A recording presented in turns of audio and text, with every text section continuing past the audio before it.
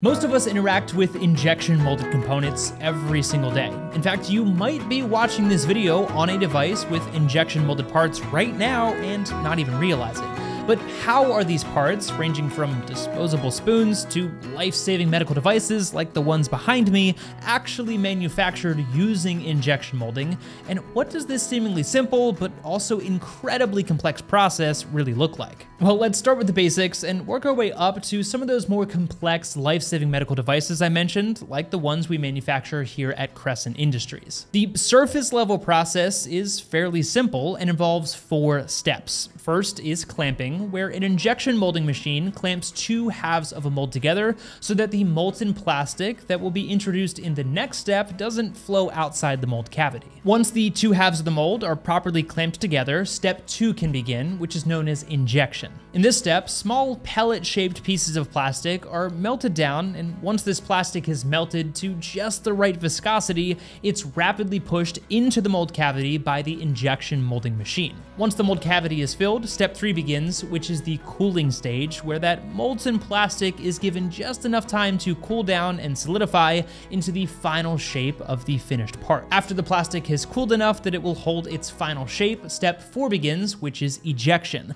where the 2 halves of the mold are separated and the final part is ejected from the mold. And once the finished part has been ejected, this process then loops back to step 1, where the mold halves are clamped together and the entire process is repeated. Again, on the surface, it's fairly simple. Clamp the mold together, inject it with plastic, allow the plastic to cool, and eject the finished part. But if you're watching this video, then you probably know that injection molding is typically way more complicated than that, and if making a finished part was truly that simple, then Crescent wouldn't have been a leader in the injection molding industry for the past 75 years. So what makes it so complicated, and why is it so important to have an experienced molder in your corner when trying to bring your plastic component to market? Well, during step 1, pressing the 2 halves of the mold together with just the right amount of force is crucial. Too much force and you risk trapping gases in the mold cavity, resulting in a short shot or potentially damaging the costly mold itself. Not enough pressure and the molten plastic will flow outside the mold cavity, causing a common defect known as flash. If you want to learn more about common injection molding defects specifically, many of which we'll mention today,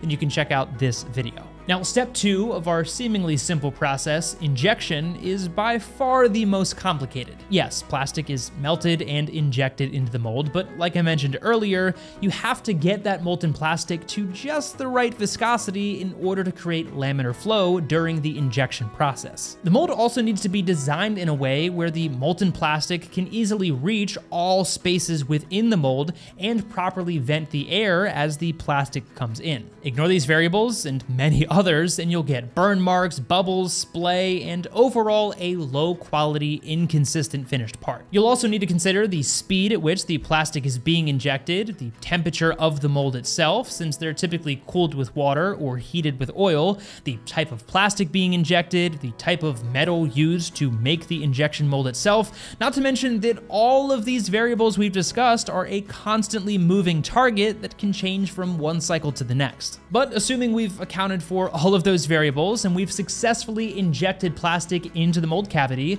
we now have to carefully navigate step 3. Cooling. The mold temperature I just mentioned is again very important here, but other variables like hold time and hold pressure are crucial during this cooling phase since they ensure that the liquid plastic fills the entire mold as we move from injection to cooling. And this prevents sink marks among other defects from forming as the part cools. But you also don't want to hold a finished part in the mold too long unnecessarily, as even fractions of a second in cycle time can compound tremendously when we're talking about millions of parts being manufactured. It's a very precise balance of making the parts as fast and efficiently as possible while ensuring that the part quality is held to a consistently high standard. Now, assuming that we've navigated all 3 of those seemingly simple steps, we now just have to remove the part from the mold, right? Well, as you may have guessed, even step 4, ejection, can be more complicated than simply pushing the part out of the mold. Ejector pins are the most common method used, which will protrude from the mold cavity once the 2 halves are separated, but these ejector injector pins don't work in all applications,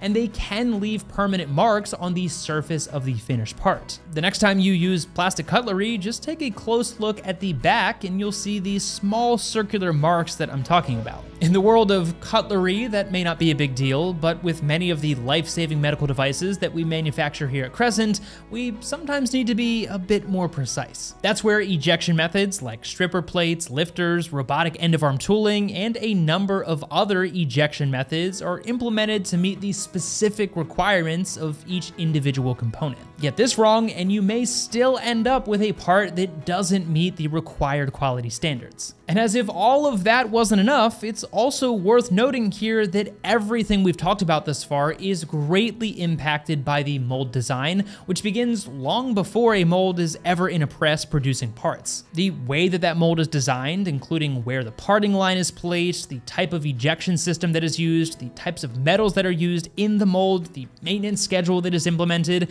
and many other variables have just as much impact on the finished parts as the injection molding process itself. So if you're feeling a little overwhelmed at this point, then I think the point I'm trying to make is very clear. Injection molding may seem like a fairly simple process, but it is actually much more complex, especially when you get into the medical, pharmaceutical, dental, and defense industries that Crescent predominantly serves. And the craziest part is that all we've talked about thus far is fairly simple injection molded components. Even after molding is completed, many components require overmolding or insert molding, adding a whole new layer of complexity. Other post-processing steps include part decoration methods such as pad printing, laser etching, or inkjet printing, all of which add 2D graphics to the exterior of a molded part. Or what if you have multiple plastic components that all need to be assembled together? Well, we could ultrasonically weld them together, use UV bonding, there's also fasteners, all of which have pros and cons. And on top of all of that, consider that many injection molded components, especially in those industries I just mentioned, have strict sterile requirements,